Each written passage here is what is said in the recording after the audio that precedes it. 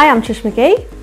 I'm a health improvement practitioner for the Sexual Health Service and I work for County Durham and Darlington NHS Foundation Trust. The C Card stands for a condom distribution card. It is available across the whole of County Durham.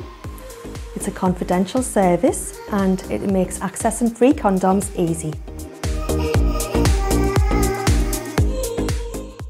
If you want to get a C Card, you can go to any of our C Card outlets and you'll be seen by a trained member of staff. You'll have a short discussion with them and they'll have a chat with you around your circumstances, go over confidentiality and just check your understanding.